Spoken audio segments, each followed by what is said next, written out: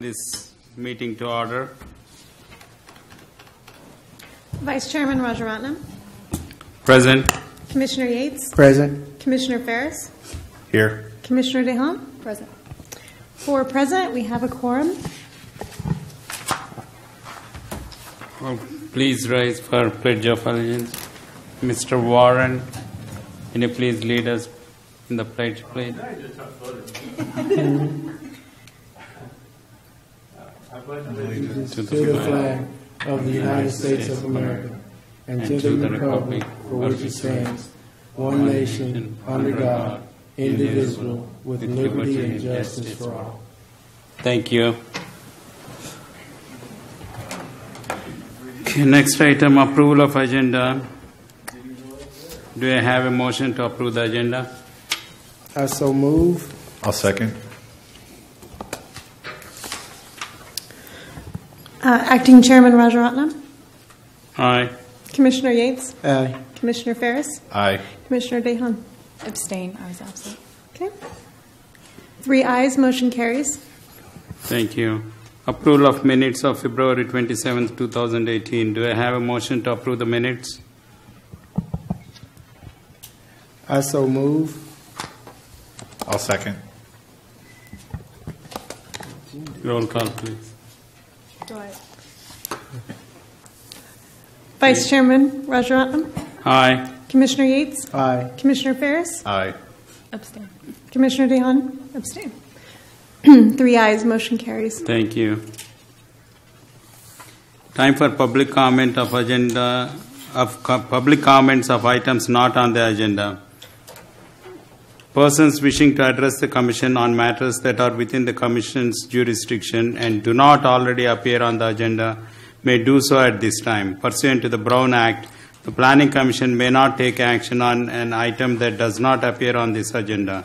Speakers are limited to 5 minutes. The public comment section of the agenda is limited to a total of 1 hour. Each speaker is asked to provide his or her name. I open this to public comment at 6:03.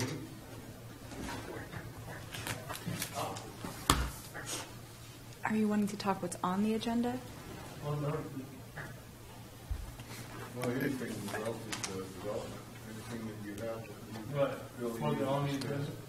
If it is regarding the assessment district, that is on the agenda, Mr. Warren. So you want to wait for it? All right,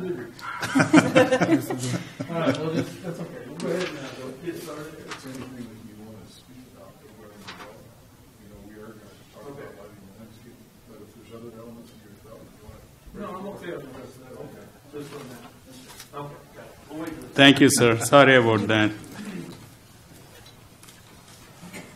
Any public comment? I don't see anybody rushing to the podium, so I'd like to close the public comment at 6:04. Discussion items. Lighting and landscaping maintenance districts. Staff presentation, please. Recent developments have shown that we have some cracks in our existing codes and ordinances.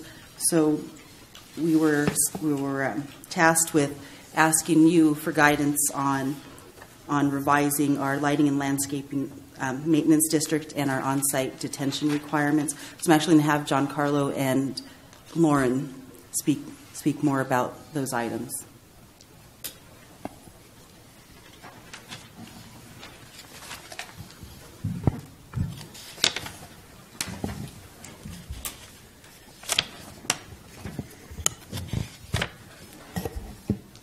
Good evening, Commissioners.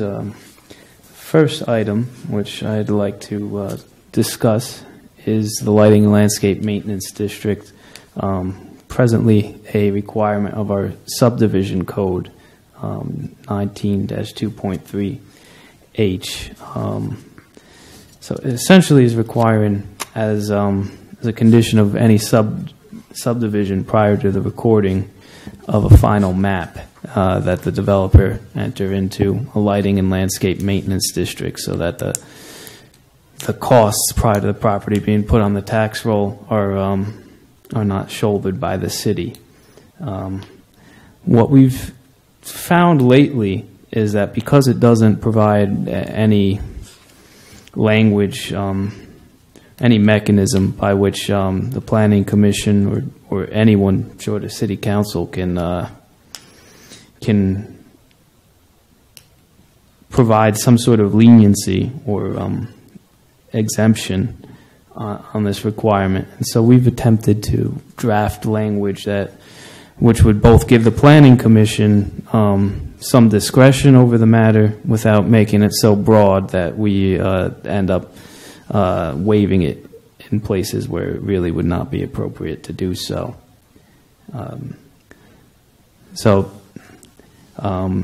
The carve-out that I've kind of proposed, this is just kind of a starting point for a discussion. By no means are we expecting the final product to be this exactly, but it was sort of formed on the basis that any project, any development that would be small enough to warrant this would probably be a parcel map, because if you're creating a large residential subdivision, it really does not seem appropriate to be letting the developers off the hook for lighting, landscape, other improvements of this nature. And so the 350-foot frontage figure comes from the fact that about the largest spacing you'll ever see any engineer recommend between streetlights is about 400 feet. And again, we're trying to create reasonable exceptions, reasonable flexibility without granting so much latitude that years down the line, whatever the case may be, that we end up approving things that are substandard or end up creating an unnecessary burden on the city. And we also felt that take into account that they might have more than one frontage, so there's exceptions that acknowledge that. And we also wanted to assert that if you have an unlighted intersection, that really should be lighted in any case, even if it is a small project. So I think that would be a reasonable starting point to debate the merits of changing, making recommendations to council to change this particular section of the code.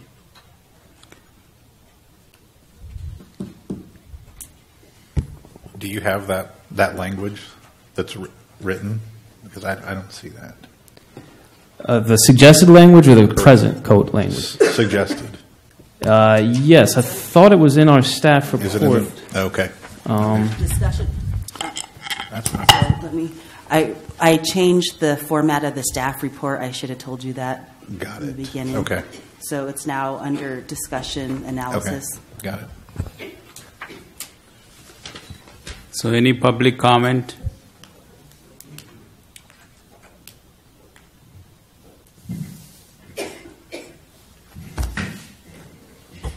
Mr. Chair, may I? Mr. Culp, yeah. There is one other thing that might be considered, and it is the number of improvements that might be associated with the project. What we're finding are that some of these smaller projects, for instance, the Warren Automotive project, is a very simple parcel map and does have some lighting, and they do have some landscaping. But we're finding that the cost of the actual administration of these lighting, landscaping, maintenance districts can be quite a burden on smaller projects. In consulting with our assessment district engineer, our professional, there is some point where it's not practical to apply these lighting, landscaping, maintenance districts. For instance, the Warren parcel map only has 2 streetlights. Granted, they are at intersections, but the cost for the administration of these lighting, landscape, maintenance districts is fairly significant relative to the benefit of just 2 streetlights. Also, there's landscaping that the Warrens are doing along China Lake Boulevard, and the administration costs are very close to what the maintenance costs are for the landscaping on that. So there is something that needs to be spoken to regarding when it is practical on the size of a project that isn't going to create an unnecessary burden or problem for them. I've got another one that I'm going to be talking about is the Mather Brothers have a little infill subdivision. It's one of the phases of a map that's up in College Heights. It's an undeveloped portion. There's only 11 lots there. It's along Norma up in the College Heights area. It's only got 2 street lights, and it's still saddled with the fact that it's along Norma, which is an arterial, which requires them to put in a perimeter block wall. It requires them to put in landscaping and an irrigation system. And it's the middle of nowhere. And yet the cost for establishing this lighting landscaping district, the initial cost for establishing it is significant. And then when it's established, the administration costs and the maintenance costs are quite a burden. So there's some point where the city has to decide that these smaller projects, we're going to give them a pass, or we say, no, you're going to have to carry some burden, or not at all. So that is a factor that we're realizing here recently. This has just been recently, by the way, with the current influx of these developments that we're seeing right now. And in particular, some of the smaller ones, such as the Warrens and the Mather Brothers project. And I can think of, those are the ones that, the parcel map that you approved for Dr. Mallory. Another good example. The provisions here are just flat out, straightforward. By golly, by gosh, by darn, you gotta enter into a maintenance district, and for so little that they're putting in there, it's going to be significant cost. So something has to be decided upon regarding the size of the project, when you're going to require the maintenance district to be established, or give them a pass, or decide on just how much they would have to have maintained within their development. So, Mr. Culp, when you say it is significant, do you have any approximate amount? Let's take example Warren's project. Well, yeah, I can. The consultant has a considerable amount of work in putting these together, and so the initial cost is on the order of $6,500. Now, it's been greater for larger projects because there's more to them, but kind of a base price, what he's offered, since there's been 3 of these, he's relaxed his fee, and each one of these 3 projects that we have currently are $6,500. Now, staff has added an additional $1,000 to cover staff time, in which we can charge our time against that, which is a refundable sum of those unused portions of money. But we had to cover our time as well. So you're looking at somebody dishing out $7,500 just to get in the game. Then when you do have your benefits established and what your assessment is, it can be a significant amount. And the point is that the administrative cost for administering these things can almost match the cost what it is for maintaining the doggone things. So there's got to be some point where it's not a burden or a partial burden on the developer, or it's waived. So, go ahead. Are you sure? I'm sorry. I have a few questions. So one would be the suggestions that I see here. It says it only applies to a subdivision with improved parcel lands. It says any subsequent new construction or residential developments shall still be made to set up a maintenance district. So I'm wondering then, would new developments, so Dr. Mallory's was a separate issue at the last meeting, because that was already, he had the property, he was just subdividing it, there was no new development. Now, would these suggestions still apply to a development such as Mr. Warren's, though, because his is a new development, and I don't see that covered in these suggestions? Well, the current ordinance does require Mr. Warren, the Warren subdivision, to comply and develop this maintenance So district. even with these current suggestions we have before us, it would not apply to him. I just want to make sure I'm Yeah, understanding there would that still clearly. be the potential, we'd still have the potential of having to satisfy a few of these exceptions. A couple of these exceptions probably would not apply. So we would be in a position where Mr. Warren only has 2 streetlights. And by the way, those are on an intersection. And he does have perimeter landscaping along China Lake. So here you have a relatively small project, only 2 streetlights, relatively small landscaped area along the frontage, and yet your cost for initialization is around $7,500, and your administrative costs are going to nearly match the cost for maintaining the doggone thing.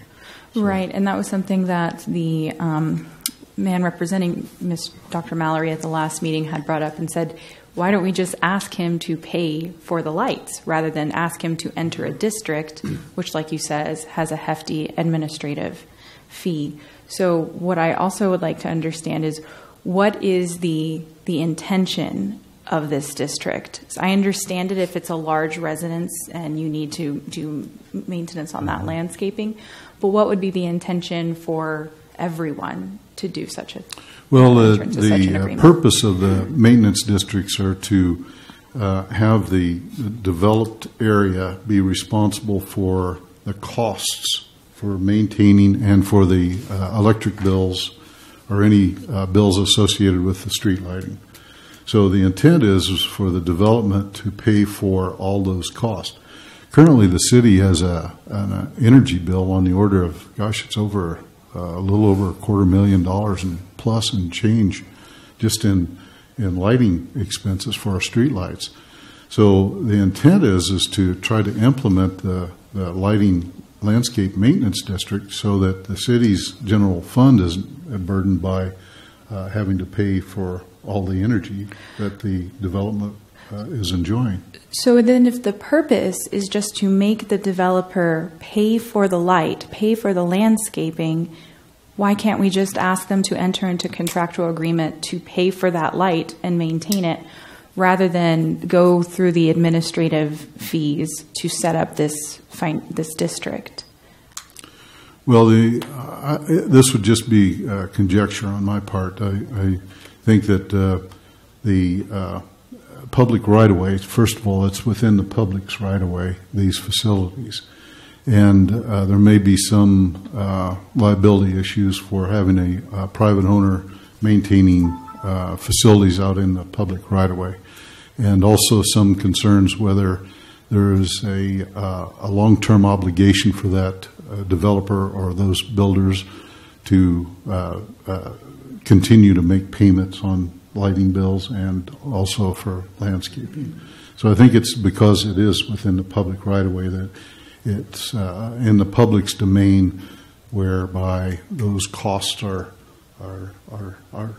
trying to be offset from the city's general fund, to be offset or be paid for by those developments. I agree that it should be the developer who pays for those. What I'm not understanding still is there any other way around this to have the developer pay for it, other than have them go through this financial burden of setting up this district for such a small region?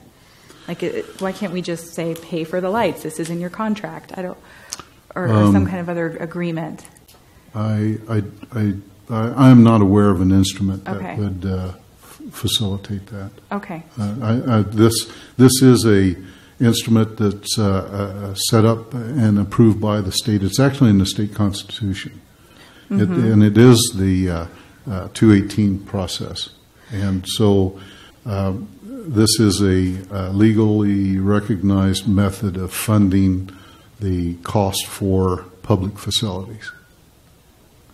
Is this when I requested some information, I was sent something on the 1982 Act Benefit Assessment District. Is that this? That's a different. That's a different mechanism. Broader one. That's more for drainage special benefit assessment districts. This is the 1972 lighting landscaping maintenance district. So it's in the state constitution. I think it was Because established this in one mentions 1972. street lighting, and I'm just trying to see what does the law actually mandate, and I have not gotten a clear answer on that. Then I You said wish I could, were more 1978. versed in it myself. I Okay. must say that this is, this thing's been in place. This was established by ordinance years ago. I think 75, I think. And why the city hadn't not implemented this, I don't know. The Horton tract up on College Heights was the first one in which staff had imposed that, and that's really what kicked it off. Right. So this is very new to the city, to our staff. So we're feeling our way through this and seeing the pains and the inadequacies of the system. So we're trying to make it less burdensome. I think our public works director. Would you like to come to the mic? This is a small enough group. Can I talk from here? Is that all right? Can everybody hear me all I'm right? okay with that. Sure, go ahead. Go ahead. Yeah, Bart Lauer, Public Works Director. One of the things that maybe appears as a slight misunderstanding is the developer pays to set up the district. Developer pays for the first year of the district. You guys correct me if I'm wrong. However, after that, you're talking about the developer paying for the light in perpetuity. What the district does is move that burden over to the individual lots or whatever within the district, so that people that have lots within the district then pay for the light in perpetuity. So if we're talking about your development, 4 lots, right? 5 lots. Eventually that cost will be borne by your repair place and whoever's in the other 4 lots, as opposed to the developer in general. So I think, just from listening to what you were saying, it seemed like maybe you thought that the developer was going to end up paying for this in perpetuity, and it's not. Doesn't mean we can't talk about other possibilities for smaller ones, maybe for bigger ones, a way of moving. What you have to do is move the burden from once the developer used to be, once the developer finished, then it became the city's burden to take care of it. And the reason that the ordinance was written was to reverse that, to make it the burden of not the developer, but the burden of the taxpayers in the area that are benefiting from it. So what we may look at, and I can't promise that there's any other thing out there, but it's not something, I don't know if we've looked at it or not, but maybe other ways of moving it over. Like maybe, I was thinking for the lighting and landscape district, maybe we could make it a fee, or something like that. But something we could discuss and see what else is possible. But legally, we'd have to talk to the attorneys to find out what we could do besides this. But for right now, they're at least looking at what we were noticing and talking about ways that maybe we can fix a few problems with the current system.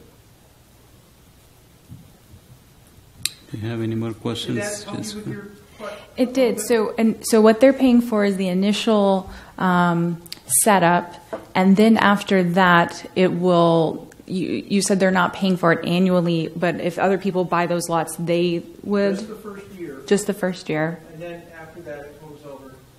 But what do you have in the case, though, where the developer is the owner and the sole one occupying that They would space? continue to pay. Then they are okay. So I did They're under. not paying as a developer. They're paying as the taxpayer for that piece of property. Right. So I guess I understand it again. That makes sense for a large residence area. I just don't see the practicality and the benefit of it being for a sole owner, where the developer is the owner and it's a one-lot business kind of. Well, again, you have to look at the size. I'm agreeing with you, but I would think you would have to look at the size. Because if you look at Home Depot, that's a single owner, but it's big enough that they should be taking care of that. Whereas, we won't go into the middle one here, but the doctor from last time, that was a large burden, and we all agreed on that. I mean, none of us argued. We just didn't see a way around it, as the city code is written. So, so yes, I'm agreeing with you, but I'm just saying there are. I would say that you don't want to say all single owners don't. You have to have a more fine Yeah, lingo there has on to be it. somewhere in the middle. Mm-hmm. yes. Any questions, Jessica? Not right now. Thank you. Okay. Sorry. to Other dominate. commissioners? Yeah, I just want, we're not making a definitive decision tonight, right? This is just for discussion and for us to come back to this, correct? Correct. Okay. Because I have what some. we're asking is, what we're going to do is start going over the codes that are outdated to make them more friendly to today's society, such as, what is it? Thought just skipped my mind. Landscaping, perimeter landscaping, because we have the water efficiency ordinance by the water district. It doesn't really make sense for our codes to mandate that they landscape the perimeter when it's not friendly. So those are things that we need to work on down the road.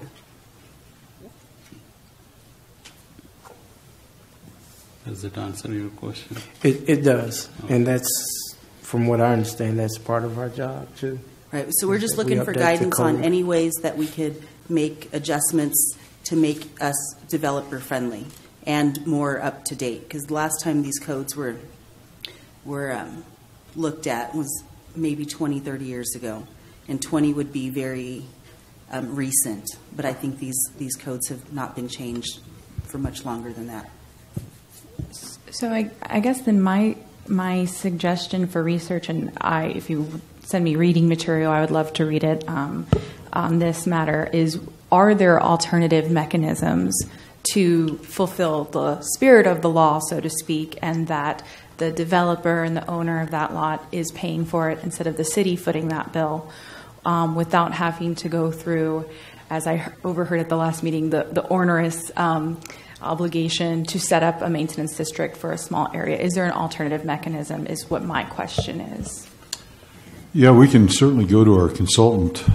This is a pretty specialized practice, this assessment district thing, and how you can put a tax burden on the people that are occupying that development. We can sure find out if there's any alternatives, what the state constitution might allow. Thank you. Commissioner Paris, any questions? I do have a couple of questions. My first question is, do we have any existing landscape maintenance districts, or is this the first one we are talking about? Do we have any existing landscape districts? Yes, Commissioner, we do. We currently have two that has been annexed that have, there are 3 separate zones for that. The very first one was the Horton tract, the tract 6740 up on College Heights. That was the very first lighting landscaping maintenance district. I apologize, we do have more than that. Okay. We have the surrounding tracts of the Horton project that have also annexed into lighting landscaping maintenance district there. That I think is zone 2. We have the Walmart parcel map that has established or annexed into that lighting landscaping maintenance district, and I think there are 2 separate zones there, 2 and 3. We also have a drainage benefit assessment district for that sump that you see off of College Heights and Springer. That's the very first special benefit assessment district that we have for those types of drainage facilities. So we have 2 different maintenance districts, one for lighting landscaping maintenance district and one for special benefit assessment district for that drainage feature. So in case of DR Horton, is that developed land or? Even the undeveloped parcels are paying into the assessment district at And we do a have reduced lights. rate, at a reduced tax rate. But And do have lights set up all over, and the only improvements are around the DR Horton tract, which are around the perimeter of Kendall and College Heights. That landscaping you see there along Kendall and College Heights, those costs are included within that assessment district. Also, all the street lighting that you see for that same tract of homes, those are all included within the lighting landscape maintenance district. All those homes, as well as those graded lots, are also contributing to the special benefit assessment district for that drainage feature at Springer and College Heights. So do we have any existing landscape districts for, let's say, 4 or 5 parcels? If the land has 4 parcels, well, that would be the Warren Automotive. So that would be the first one. That's the first of the small projects that have been proposed to the city that we're realizing this burden on. So let's go back to residential land. Say there are 15 lots. Those lots are sold. So we cannot arbitrarily ask them to pay for the district, right? So there should be a public hearing and all those people have to vote to pay for that. Yes, it would have to go through the 218 process in order to have them be annexed into lighting landscaping maintenance district if they're already recorded lots and already separate owners, or if there was a single developer that would agree to do that, we could have him just cast his own ballot since he owns all of those lots. But right now the municipal code requires a map, a subdivision, to first enter into a maintenance district prior to its recordation. So anything that's already been recorded, those landowners for all of those lots would have to go through a 218 hearing process and ballots cast and voting to vote in that or deny that. So what will happen if they decide not to vote into the district? So where do we stand? Well, if a development, if they cast their ballot that they do not want to be in a lighting landscaping district, then it'd be at the discretion of the council then to either deny the land division or waive the requirement or whatever. But if the ballot comes back no, well then it's up to the city council to decide what they want to do with that land division. So it's really, if you have multiple homeowners, then you count the ballots, and if the ballots come in and by simple majority say yes, well then the district is formed. If the balloting is such that that the majority is no, well then it dies, and then it's up to the city to decide if they want to try to pursue it again or not, or just let it die. Do you want to add anything to this, sir? Or okay. Absolutely correct.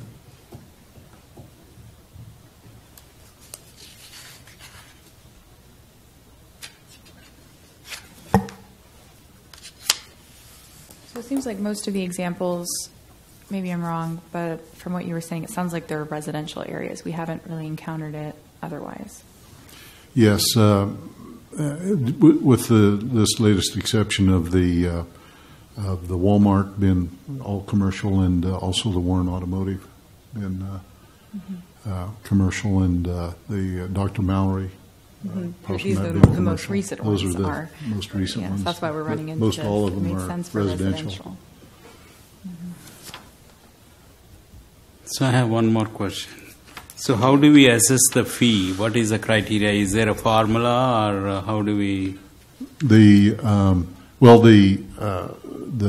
fee for formation is dependent upon. We rely heavily upon consultant services, the professionals for this specialized service. So what we ask for is that professional, our assessment engineer, to first of all give us what is the cost for this, so that we can collect that up front, where the city is not carrying that cost. We tell the developer then what that cost is for developing that maintenance district. The developer pays that fee. The engineer proceeds with developing his analysis of what the costs will be. He prepares his engineer's report. He prepares his staff reports and the resolutions, all relative to his analysis and his engineer's report.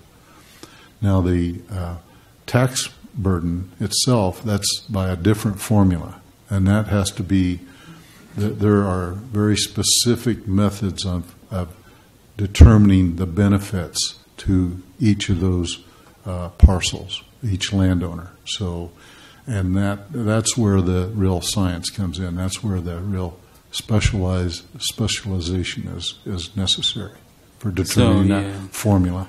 That's what I was thinking. I mean, if my lot is, I have a light in front of my lot, I am getting more benefit. So I should be taxed more versus a lot which doesn't have that much lighting from this district, right? Am I correct in saying that? Yeah. For instance, on the Walmart project, there is it's how far you might be away from those improvements determines what your benefits might be. Okay. Those that are closer to the street lighting, of course, have more benefit. Those that are more distant have a less benefit, and therefore their tax burden is much less, or lesser. Not, I shouldn't say much less, but less than what the primary developer might enjoy.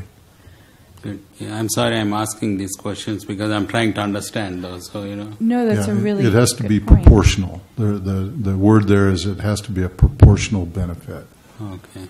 So then that would make sense. What you're really paying for is that expertise if you have multiple owners and you need to understand who should be taxed more proportionately.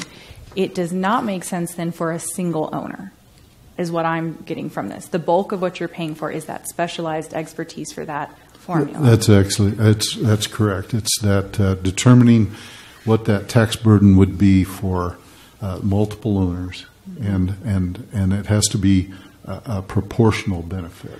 So then if we're talking about discussing suggestions, that would be my suggested improvement, is maybe looking into, and if we want an exemption policy or if we want a better way to fine-tune this, it makes sense for multiple owners. It does not make sense to put a single owner through something like that, in my opinion. I would agree, yeah. And then, but you would have to temper that with. You could have a single owner that has a quite large development that would have many streetlights, that would have many perimeter landscaping requirements. So you would have to temper that on the like size of the like Walmart or Home Depot. size of the project and the number of improvements. But you're still just trying, at the end of the day, wanting them to pay for those lights, wanting them to pay for the landscaping and not the city. That's correct. We're trying to relieve the city of the burden of the cost for those, of the maintenance of the landscaping and the maintenance or the energy bills for street lighting. And I think I would just imagine there'd be a way around that other than paying for the expertise of someone who has, we don't need if they're not subdividing this out to different owners. Well, right now the requirement is only for land divisions. So infill development, it's not required. So in theory, you could have a large development that has many streetlights as well as many large lineal footage of landscaping that our municipal code doesn't require them to enter into a maintenance district. The requirement only falls on land divisions. So if the owner's buying more than one lot, you're saying? If they did a land division, if they did a parcel map or a tract map, is when our code requires the maintenance districts to be formed. Mm-hmm. Mm-hmm. My only concern is I agree with Commissioner Hahn. Are we sending a negative message to the developers by imposing these additional taxes on them? Or, we are looking for economic development. So is this going to come in our way of economic development? I'm sorry? Is this going to affect our economic development? We have yet to see it. I don't think so. Any other commissioner comments? Any public comments?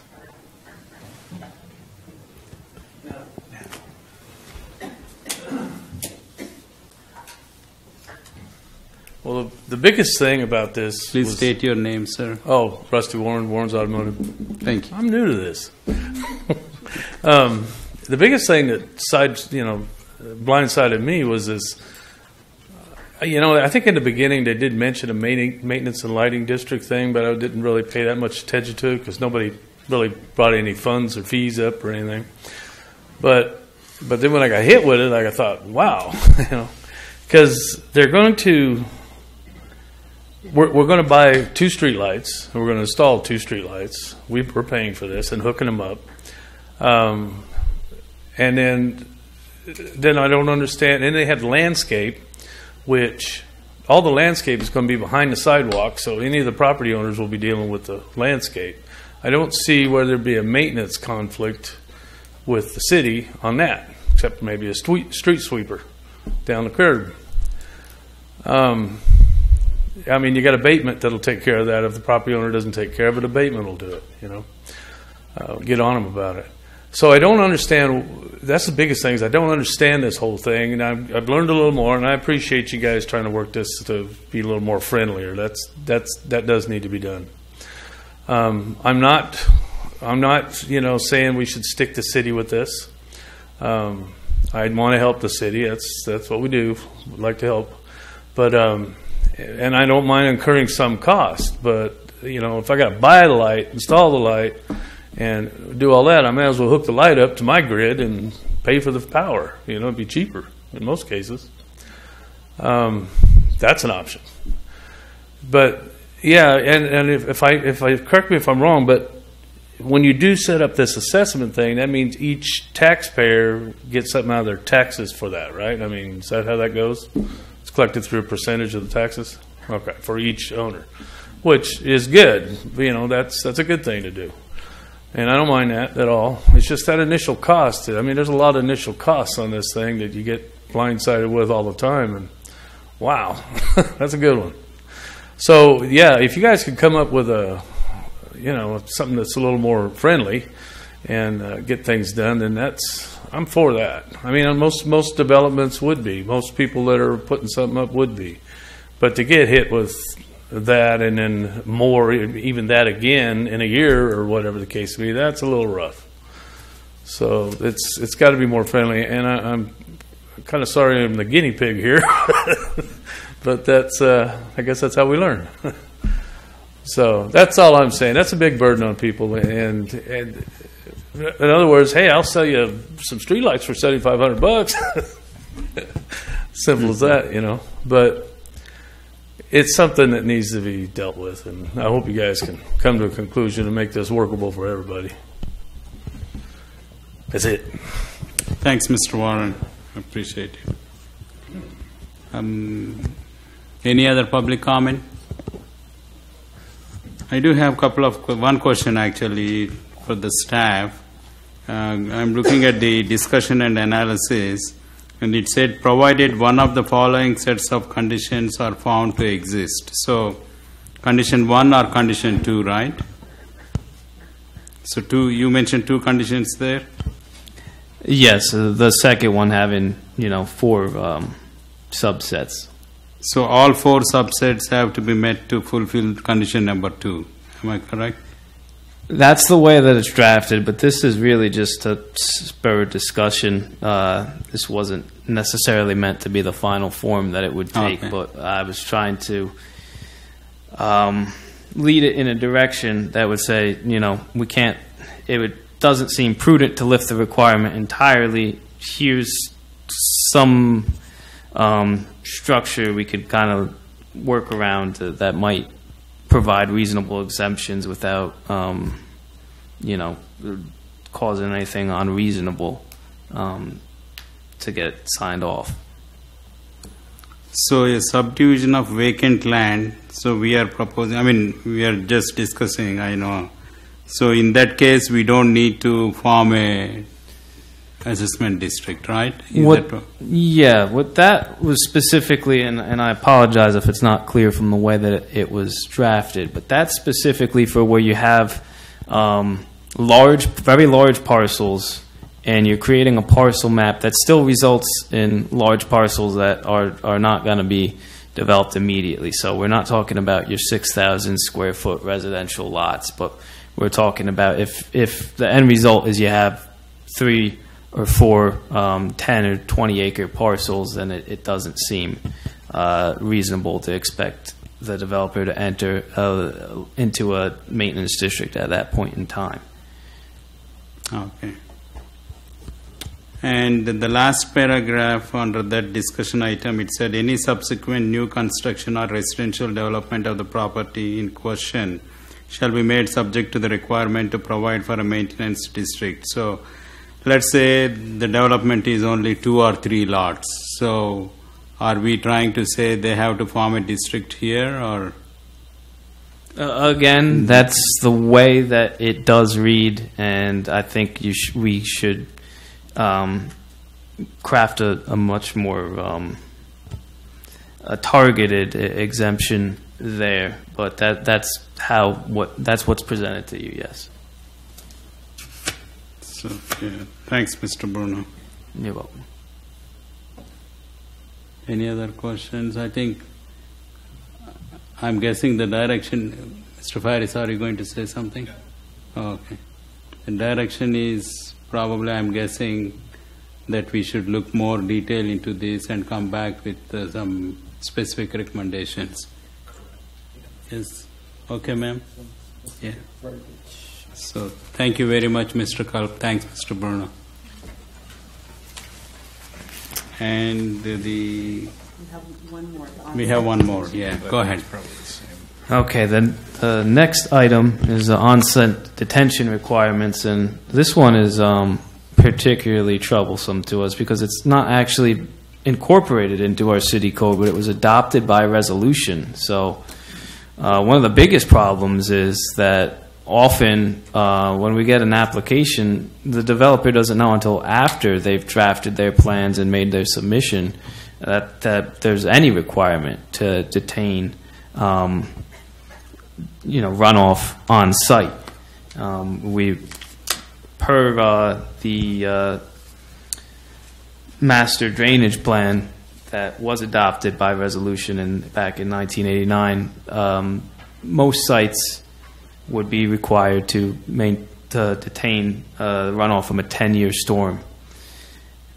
And we think that naturally enough that should be part of the city code itself for clarity's sake, and so the developers know what's required of them before they spend all the money on their soft costs. They're getting their plans prepared, and also that if it's redevelopment of an existing property, so for example, if you're moving into a vacant building and you're not doing anything that would cause an increase in runoff from the present, then you should be exempted. But and that's about the size of it, except for if you have a very large property, whether it is developed or not at present. If you're going to be redeveloping it, then we should, and there's a persistent drainage problem that we can identify as that property is making a significant contribution, then maybe the exception shouldn't be offered there. But I think that's a good starting point for that discussion. Yeah, that sounds reasonable to me. So any commissioner comments? I have a question. Could you define for me what you mean by that the newly developed properties need to detain 100% of the runoff from a 10-year storm event? I understand with detain, it's not always going to stay there. Eventually it's going to go somewhere else versus retainment. There is a permanent pool of water. So I'm not sure what you mean by then 100% detain. Does that mean all of it's contained there for a certain amount of time, or? That means that when you have your 10-year storm event, which is it's just a statistical measure for How much water to anticipate? Exactly, how much rainfall you're getting. And 100% of whatever that figure is needs to be detained. So if you have a 25-year storm, you're only required to detain the amount that you would expect in a 10-year storm, and the rest can run off into the street. The whole idea here is at the peak of the storm, when there's the most water flowing through the city, we don't want it going directly into the street because that's when we experience the flooding. And Lauren could probably elaborate that on it a bit more, but from using layman's language, I think that's... Which I appreciate. Thanks. You're welcome. Okay. So basically no runoff out of whatever the max volume is of that anticipated storm, no runoff. Okay. Any other commissioner comments? Go ahead, Mr. Carter. May I, Mr. Chairman? Sure. Yeah, the idea is that we're trying to knock the peak off, those instantaneous peaks. Whenever we have developed properties and create new rooftops and parking areas and paved areas, we are immediately generating immediate runoff, and it's a peak, and it's what we're trying to keep from going out into the streets and complicating our already existing flooding problems that we have. The master plan had two options for the city council to consider. With the options where we let everybody build and they have their runoff go out in the streets, and we build these master plan massive storm drains and channels, and so we allow development to go ahead and not do any kind of retention, and the city build and be responsible for these large infrastructure flood control facilities. Or the other option was, well, let's have people take care of their own drainage. Let's have them hold off on that peak. Let's have them detain that peak, and we can maybe afford to build much smaller storm drains and channels, where the cost for those flood control facilities would be much less.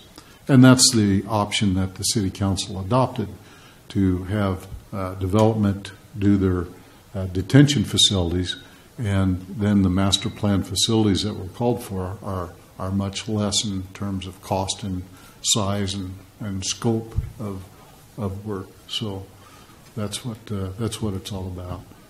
And they only went to the 10-year event. So, Katie, bar the door. If you get a 25-year event, you're still going to get flooding. Mm-hmm. Thanks, Mr. Carter. Any questions for the staff, commissioners? Nothing. Any public comment on on-site detention requirements? Mr. Warren, nothing. We got that worked out. Didn't put it in a heck of a storage drain system for that. I'm glad you worked it out, so thank you. I appreciate that. Any other staff? Anything you want to add? So this is also a direction item, right? So you want us to look into this and come back later on? Is that what you are looking for, Mr. Bruno? Yes, I mean, if you think that this warrants a deeper dive and you want to come back and revisit this at length, then I feel that would be appropriate, because we are asking that code changes be suggested to the council. So, but right now we don't have any verbiage for the code change, right? Or do you want to incorporate the same thing for the code change? If I understand you correctly, no. This, I think what remains to be decided is what the language, what that form of that change is. I think I get the sense that there's agreement that there needs to be a change of some sort, and this was meant to kind of spur our thinking processes and kind of provide as the basis for working that out. Sure. So, commissioners, what do you suggest? Should we look into this and come back next time again? Or do you want the staff to come up with verbiage to change the code.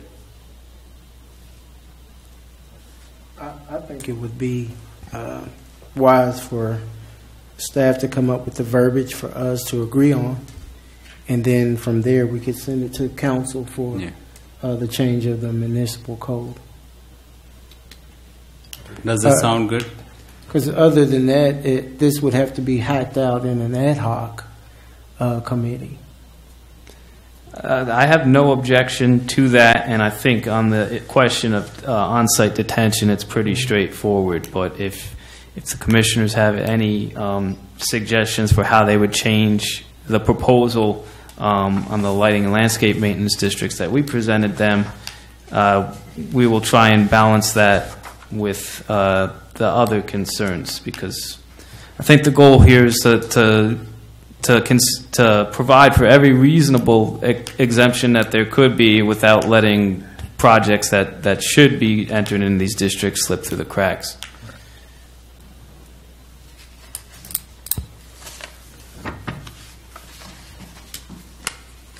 So we'll table the item for next meeting then. So then we'll decide. On the landscape maintenance district, Mr. Kulp, you'll come back with some research on that, right? Yes, I believe to come back with whatever possible options there might be for funding. Yes. Thank you. Thanks, Mr. Burna. Thanks, Mr. Kulp. Thank you. And then we are moving to next item, commissioner items and comments, committee reports. Son, do you have anything to report on the committees? So I guess I'm the only one from infrastructure because Mr. Cox isn't here, and unfortunately I was absent last week, but I was told that there was some more further discussion. We're still waiting to hear back about our what we want to do with our water tank and the base, and so we're looking into other options for that still. And also, I was told there was more discussion on the slurry sale machine. Is that correct? About the infrastructure? You weren't there either. Okay. So I won't talk too much more on that then. And then, would you? Okay. Sure. And then I'll let him talk about the quality of life. Quality of Life had a workshop yesterday where we discussed the assessment for the Parks and Rec district, and just got public input on what that would entail and whether or not they would be in support of it. So that information will be sort of combined, and then we'll discuss it at the next Quality of Life meeting. Thanks. I've been going on. Yeah, I mean, we didn't have city org meeting, so there is nothing for me to report. So, commissioner comments, any comments you want to make? No, just that I'm really encouraged by tonight's meeting, and that trying to find ways to take the law, make it current, but not let the bureaucracy of it inhibit our citizens and the growth of the town. I'm really encouraged by that tonight. Thank you. I'll second that. Mr. Yates. I forgot what I was going to say. Okay. Yeah, I just want to thank Mr. Kulp and Mr. Bruno for bringing up these items for our consideration. Really appreciate your research on that. Thank you so much. And thanks, Jessica, for being here. I appreciate that.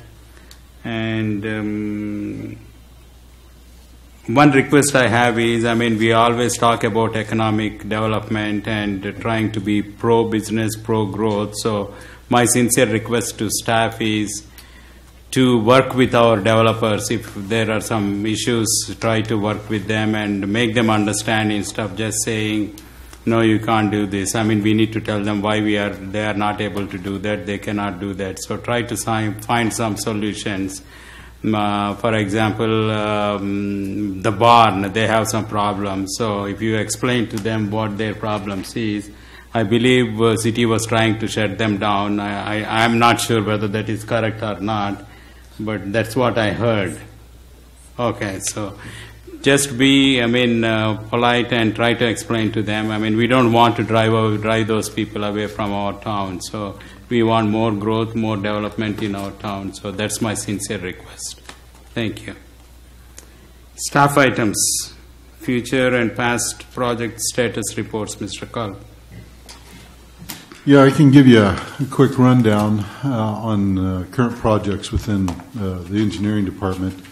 We currently have 2 highway safety improvement program projects. One is our 4-way stop at our intersection of Bowman and Downs. We're about 30% into the design of that. We're going through our environmental compliance process through Caltrans on that.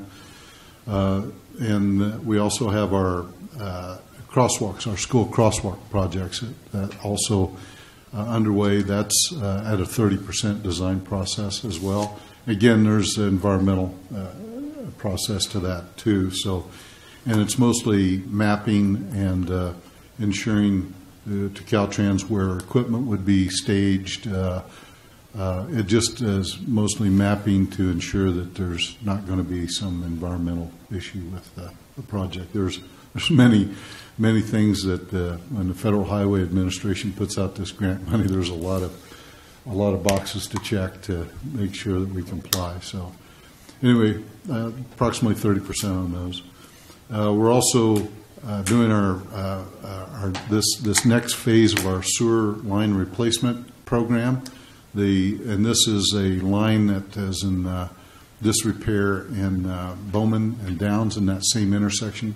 We're trying to take care of that, of course, before we do our intersection improvements there. And we're about 30% complete on that design as well.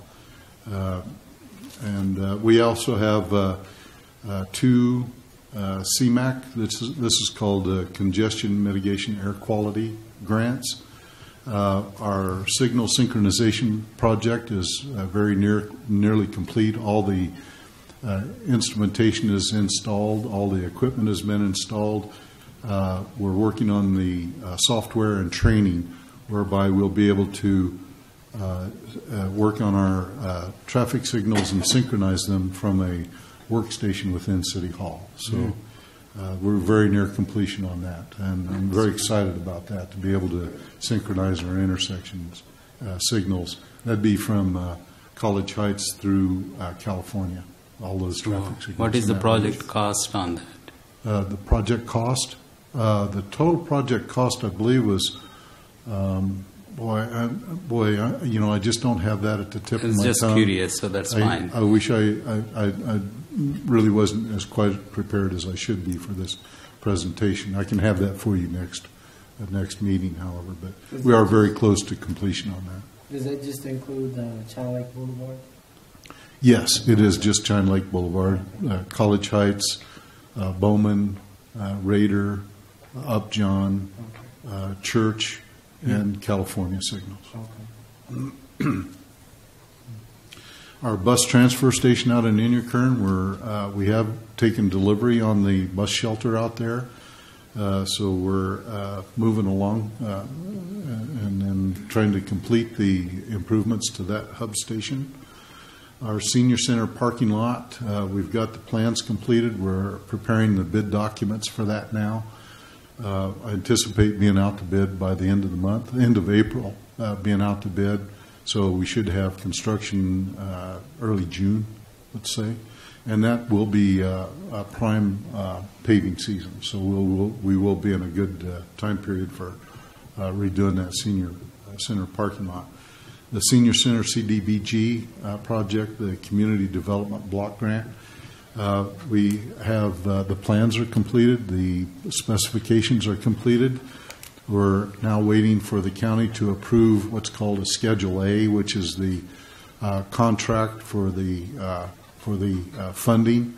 That goes to their county council. They approve that, and then it comes back to us for our execution. And at that time, we'll have authorization to go out to bid on that. So we should see construction activities on the senior center this summer as well.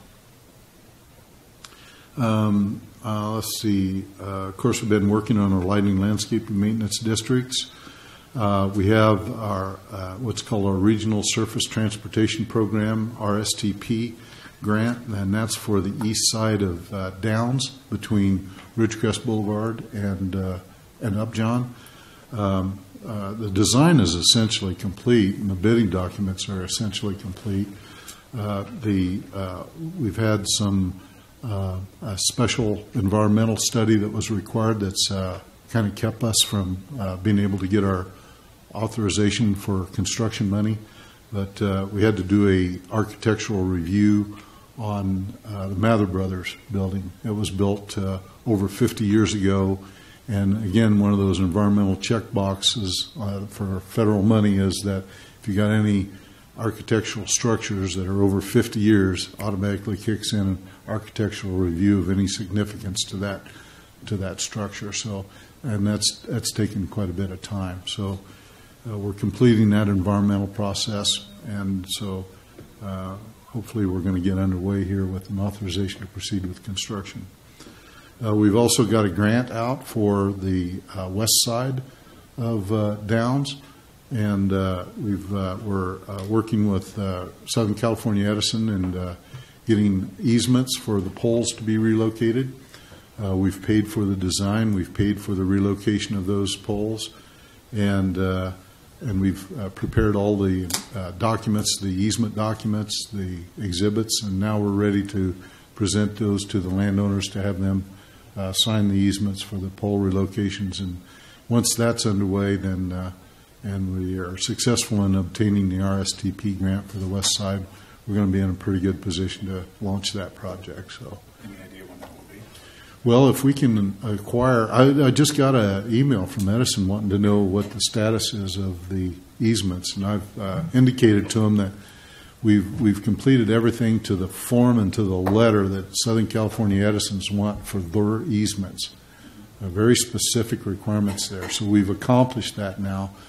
And I've told them that I think I can get those landowners within a 60-day period to get things signed and into the city and into Southern California Edison's hands for them to be recorded. And they tell me that they're ready to go. They're trying to plan their summer season for work, and they're from what I understand, if we give them the go-ahead, they're ready to mobilize.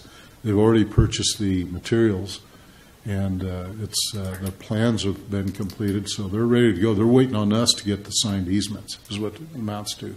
So once that's underway, the poles are out of the way, and we get our RSTP funds, well, we're going to be improving that roadway. So,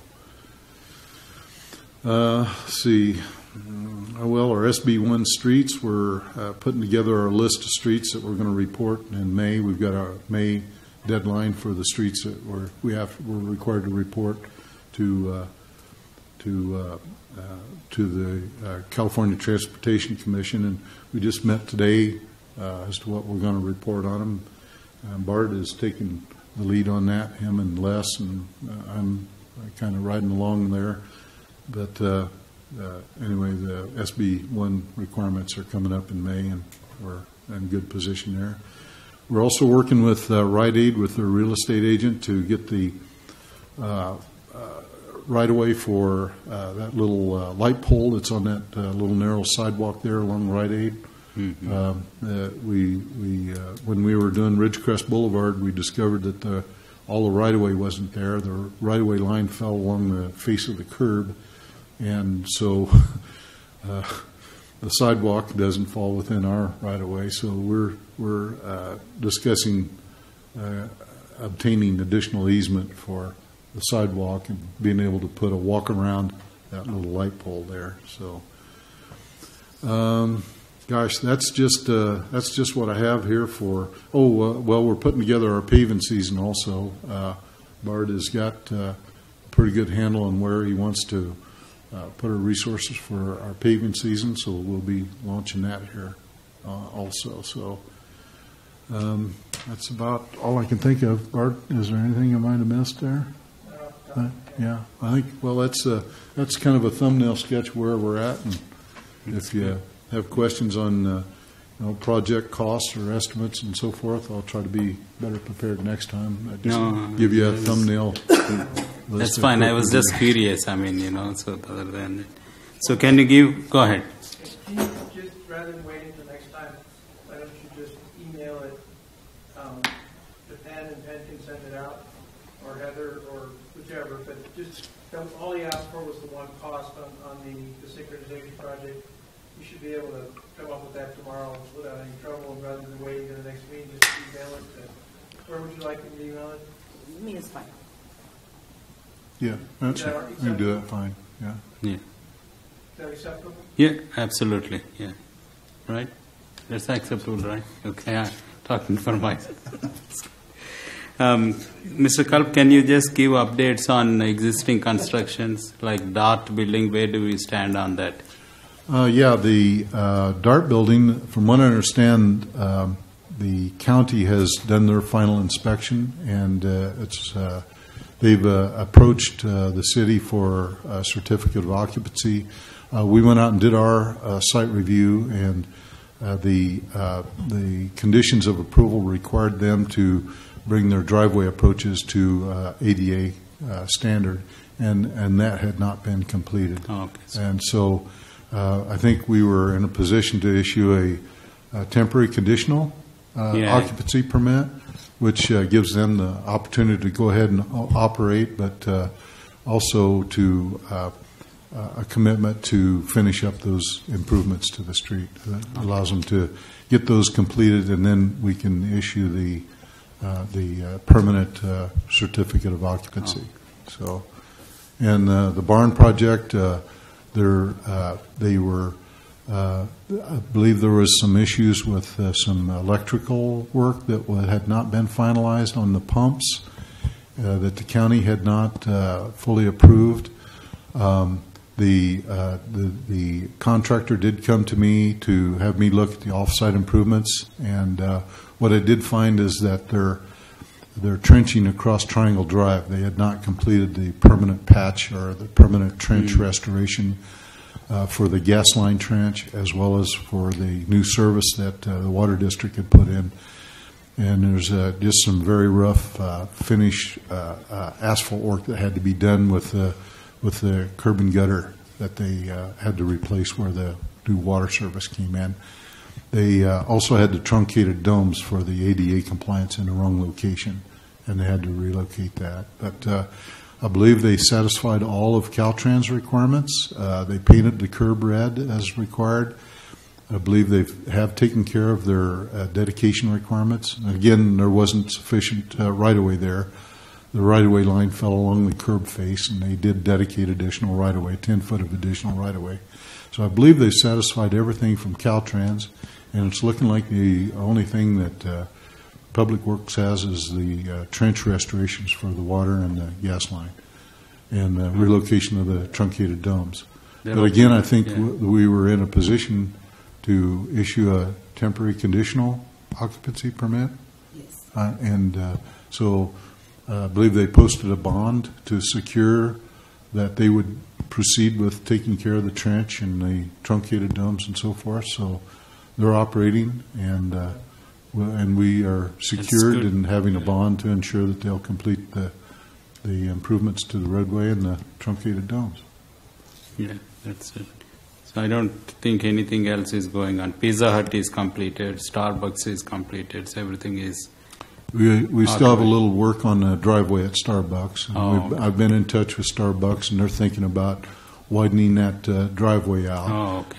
I've placed a call with the pastor to see if he would be responsible for the match-up paving, and he hasn't returned my call yet, but he has indicated that he would go to the elders to see if they'd fund the paving, and in the event they don't, well, we're in a position where we might be able to throw some temporary asphalt in there until the church or whatever we decide for the paving to. Is that on the ward?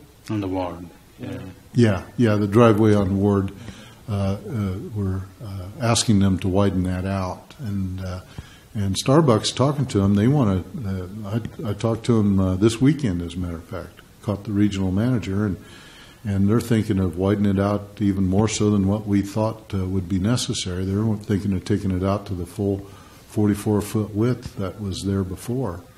So we're okay with that. If the pastor will have the church then do the backup paving for that additional widening, well, we're in pretty good shape. So that's moving along. That's good. Yeah, it looks nice. I mean, it's always busy, so. Yeah, they're doing good business there. Yeah. Yeah. So I don't think of any other constructions going on. Do you want to add anything, Ms. Panpradeep? We are now in doing property negotiations with Hobbs and Carr for Lot 15, and then we have work to do for splitting up the baseball fields, which was an oversight on my part. So we need to have a legal description and another map recorded on that and go through that process for the ball fields, but we're ready to move forward with Lot 15. And then Red Rock Villas, our planning consultant said it should be about another 60 to 90 days until he's all done with the paperwork for all of that. So you'll be hearing the general plan amendment and the zone change within the next couple months. Thank you. That's good. So anything else to add? If nothing is there, then I'll adjourn the meeting at 7:16.